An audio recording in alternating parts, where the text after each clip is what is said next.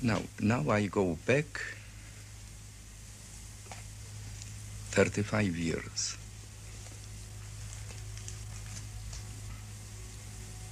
No, I don't go back, you know. It's a matter of...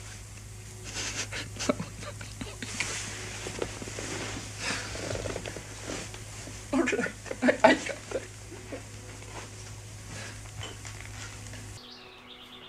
Jan Karski, born Jan Kozielewski, 1914, messenger of the Polish people to their government in exile during World War II, messenger of the Jewish people to the world, the man who told of the annihilation of the Jewish people while there was still time to stop it, hero of the Polish people, Professor, Georgetown University, 1952 to 1992, and always immaculately dressed. Now I go back.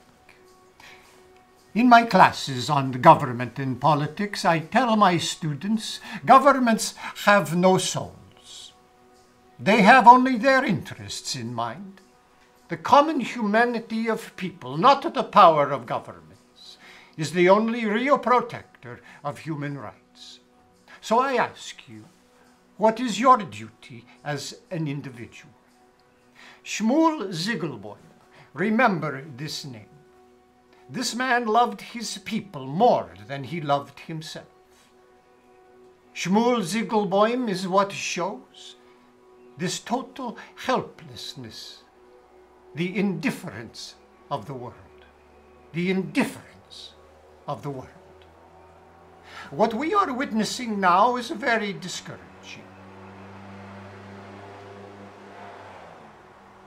Every generation brings destruction, partition, violence, and yet there is this desire to preserve language, identity, culture.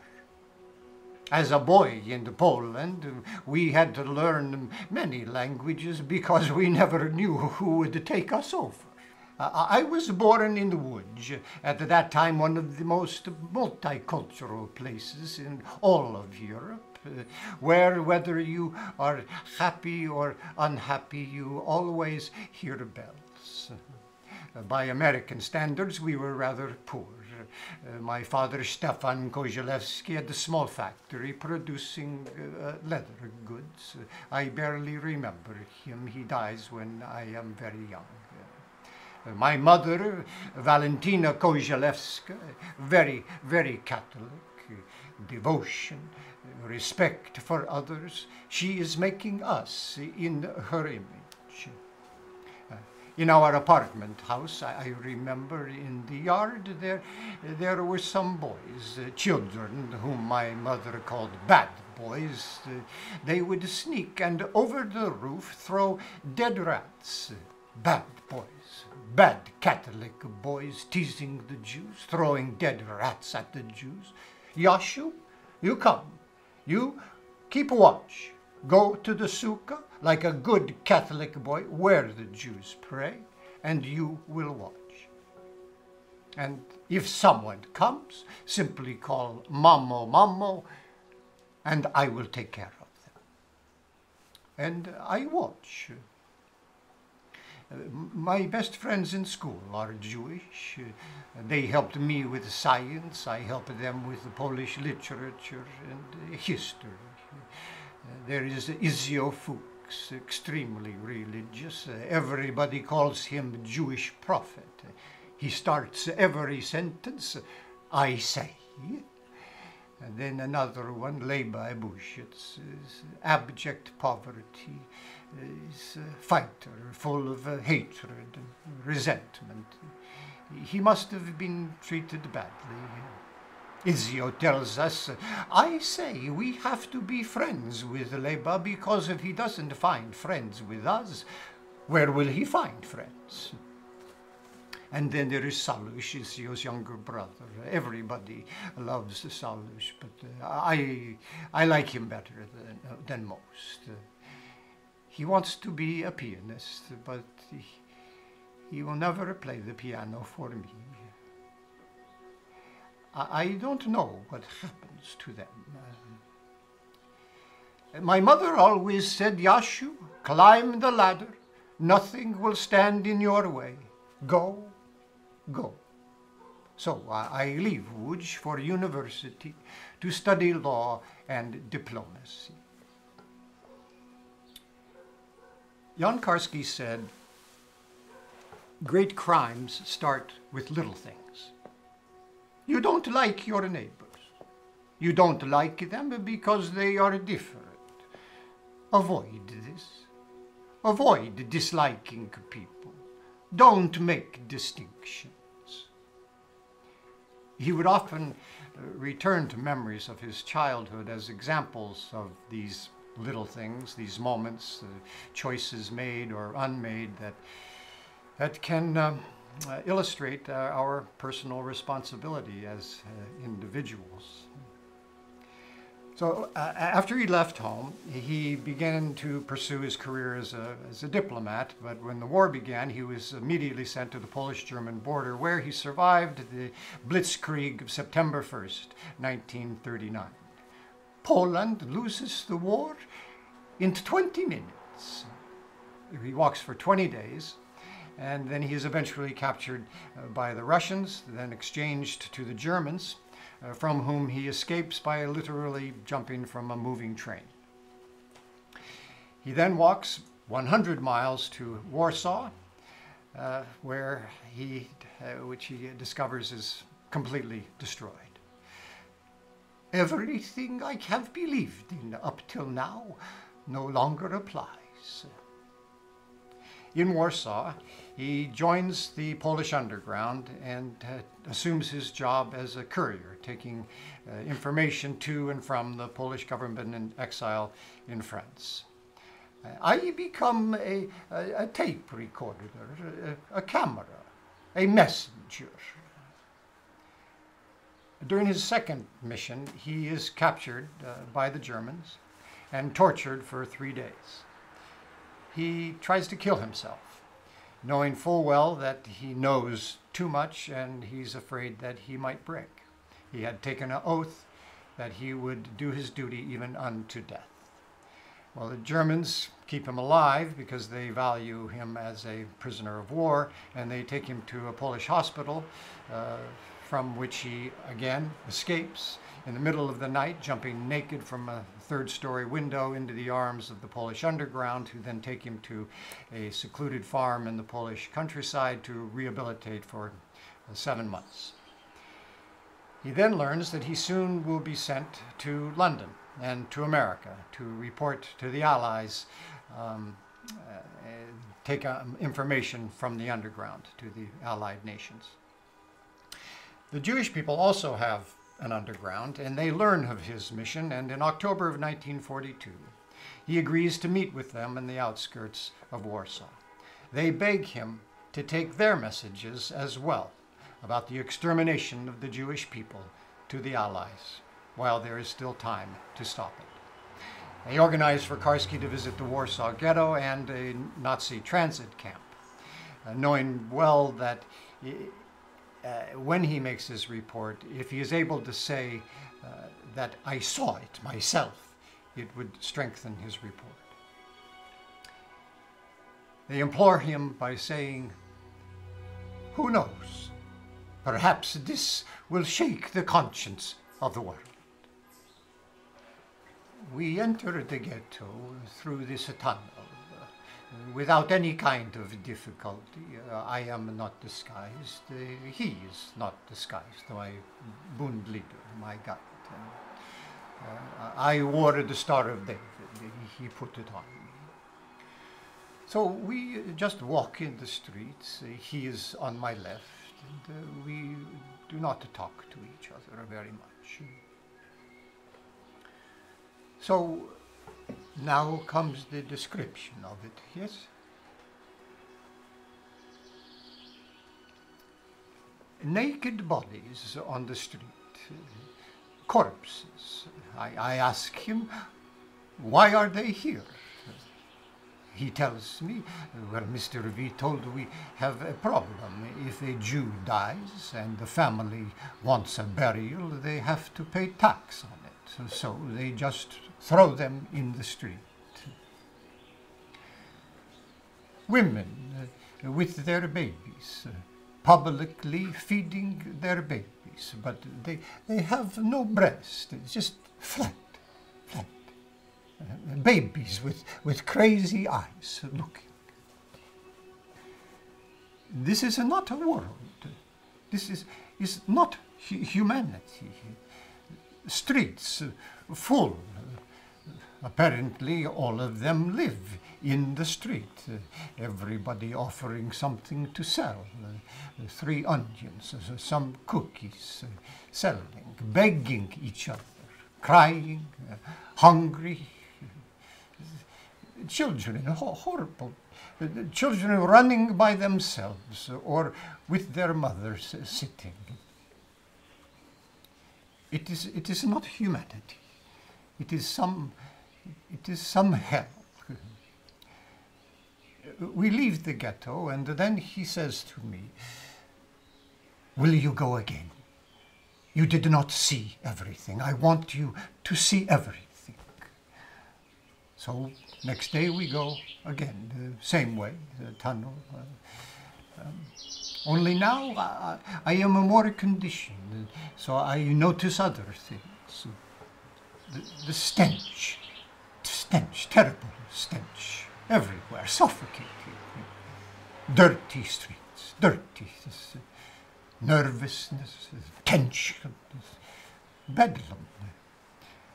In Platz Muranovsky, in one corner, there are some children playing with rubbish, throwing rubbish to each other. He says to me, "Look, they are playing. You see, life goes on. Life goes on." I tell him, they are simulating playing. They do not play. So we walk again for probably 1 hour. We don't talk to anybody. Sometimes he says to me, "Look at this Jew, a man standing without moving." I ask him, "Is he dead?" "No, Mr. Witold, he is alive, but he is dying. Remember, he is dying. Look at him. Tell them over there in London, United States, that you saw it. Don't forget." We walk again. Only from time to time he whispers to me, "Remember this. Remember this. Remember this." I ask him, "Why are they here?" And he says, "It's all right, Mr. Witold, they are dying. They are dying. And always remember this." Suddenly some movement on the street. People are running, fleeing from the street, disappearing. We jump into some house, apartment house. He pushes me to the windows. "Look, look." 2 boys, nice-looking boys, Hitler Jugend, youth soldiers, uniforms. They are laughing, talking to each other in the street. Every step they take, Jews are fleeing from them, running. At one point, one boy reaches to his hip pocket, pistol, target, shoot. "Ah! Ah!" Broken glass, screams.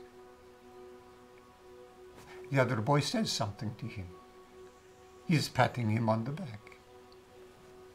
And they just walk away.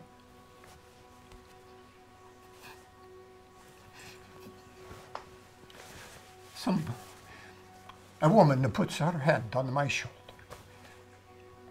Perhaps she recognizes that I am not a Jew. And she says to me, "Go. Go.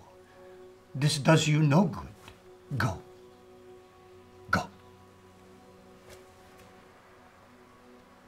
This was not humanity. It was not a world. I was not part of it. I did not belong there. I had never seen such things. I had never seen any theater. I'd never seen any movies. Nobody wrote about this kind of reality. I was told that these were human beings, but they did not look like human beings. After 2 days in the Warsaw Ghetto, Karski is then disguised as a Ukrainian militiaman, and he is taken to a Nazi transit camp where he witnesses hundreds, thousands of men, women, and children being forced onto cattle cars on a train laced with quicklime. Haunted by his experience, but resolute in completing his mission, Karski arrives in London November 1942 to report to the government in exile there, as well as the Allied nations. There he meets with Shmuel Ziegelboim. Remember that name. He is a Jewish leader of the government in exile. After listening to Karski's report, Shmuel Ziegelboim, in deep despair, desperation, frustration, and rage, tells him that, "I know this already. My family is there. What can I do? What can I do that I am not doing?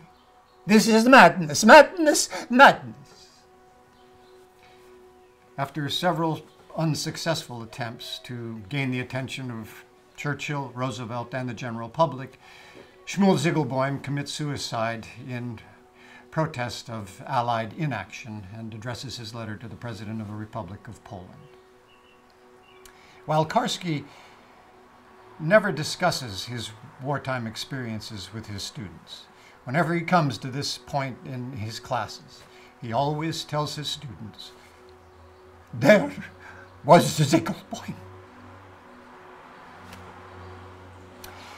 While in London, he learns that he will not be able to meet with Prime Minister Churchill, whom Karski is assured is aware of the situation, but is too busy. So soon he is sent to America, where he reports to many leaders there, including Supreme Court Justice Felix Frankfurter. In Washington, I stay at the embassy. Polish ambassador comes with the Supreme Court Justice Felix Frankfurter. He is a little man, but he did emanate some brilliance, very alive in his eyes. He calls me young man. Young man, do you know who I am? Yes, you are Associate Justice of the Supreme Court. Mr. Karski, young man, I have been invited by my very good friend, your ambassador, to come here to see you. I was also advised that I should see you. Apparently, you have some information which I should know. Young man, do you know that I am a Jew? Yes, Mr. Ambassador told me this. Well, tell me about the Jews. We have here many reports. What happens to Jews in your country? What happens to Jews in my country? Now I become a machine, a tape recorder, a camera, a messenger. The man sits. I report. Jewish leaders. Ghetto. Death camp. I stop. He does not interrupt. I remember looking. He is looking smaller and smaller, and he is looking at the floor. Young man, as I mentioned, I have been informed about your activities. I was told that you came out of hell and that you are going back to hell. My admiration for people like you. And now, young man, I am no longer young. I am a judge of men. Men like me, talking to men like you, must be totally honest. And I am telling you, that I do not believe you. Ambassador breaks in. Felix, what are you saying? He has been checked and rechecked 100 times. Felix, he is not lying. Mr. Ambassador, I did not say that he is lying. I said that I do not believe him. These are different things. My mind, my heart are made in such a way that I cannot accept. I know humanity. I know men. No, no, no. Karski is finally allowed or given audience with President Roosevelt on July 24th, 1943. And while Karski attempts to address the extermination of the Jewish people in Poland, President Roosevelt does not ask one single specific question about it, and their meeting ends quickly. Traumatized by what he has witnessed, and haunted by his own sense of failure after the completion of his job, Karski does not speak about his war experiences for 35 years, until Claude Lanzmann discovers him and convinces him to give testimony for Lanzmann's documentary show in 1985. And subsequently, he speaks in public, and Elie Wiesel asks him to speak at the International Liberators Conference in 1981.